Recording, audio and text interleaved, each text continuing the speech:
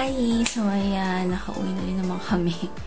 And, isa nga pala to sa gifts na nakuha ko. Ayan, this is a t-shirt, ang regata. Siyempre, hindi na matatapos itong vlog na to nang hindi natin na-judge yung napuntahan natin, which is yung Coca Cabana. Kasi nakita ko kasi siya sa Facebook ang talaga.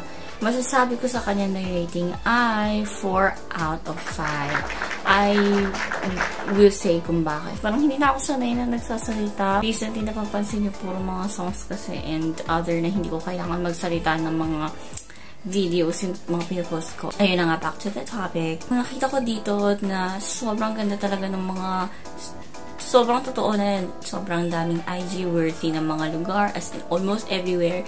Yung mga balconies nila. Dalawa kasi, yung isa yung aakyatan dun sa may island room and then yung isa dun sa balcony dun sa may second floor na sobrang ganda. Ang ganda ng place. Ang ganda ng place. Ang sarap ng picture as in.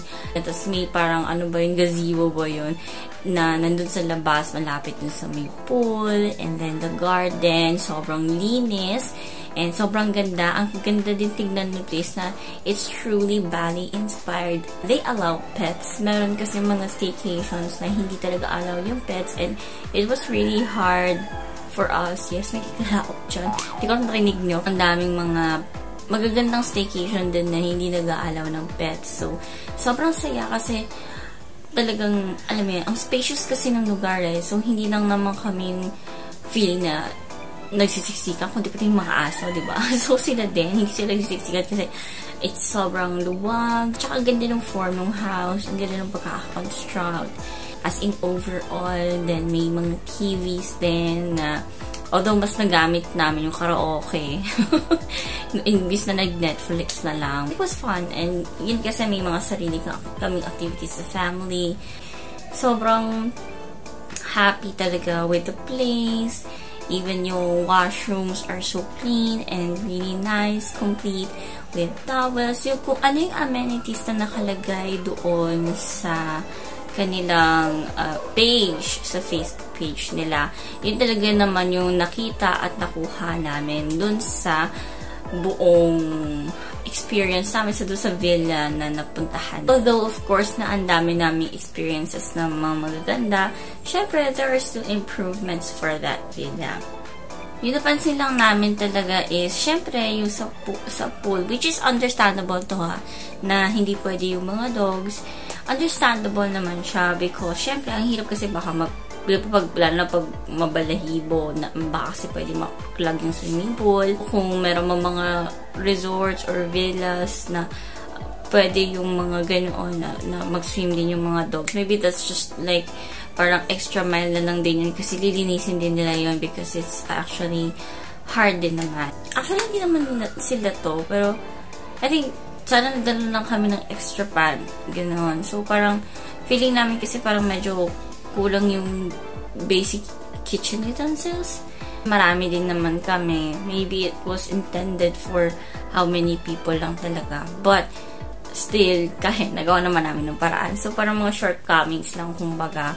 Even the ornaments, even if the pets are allowed kasi dun sa villa, which we really admired, and yung talaga yung nagustuhan, yung parang isa sa mga priority namin kasi may 4 na dogs.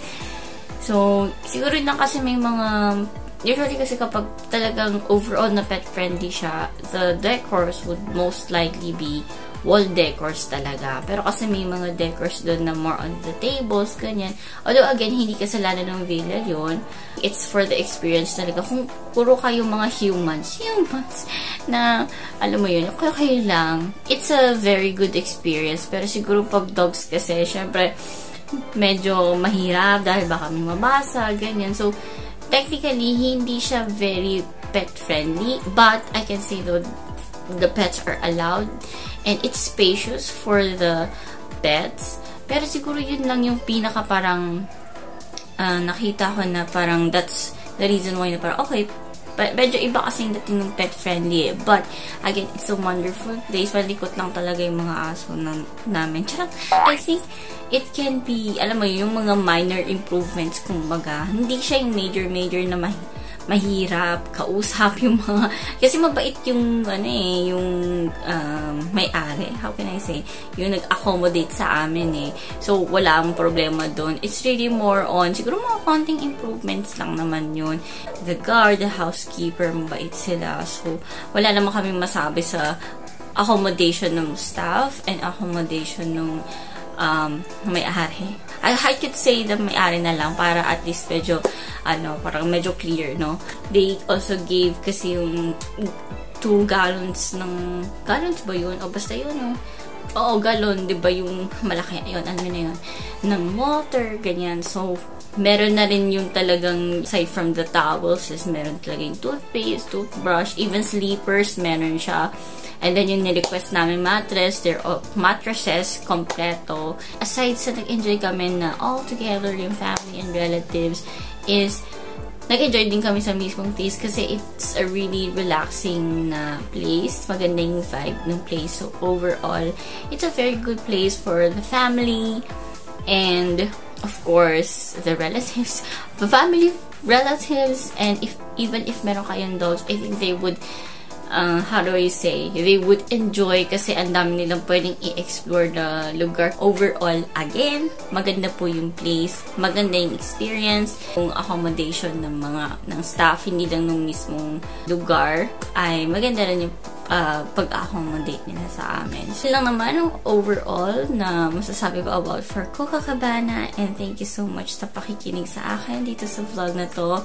Dito na siya nagtatapos, and I all hope na meron kayong magandang naging holidays. Okay, yun na lang. Happy holidays! Thank you so much for watching. Bye!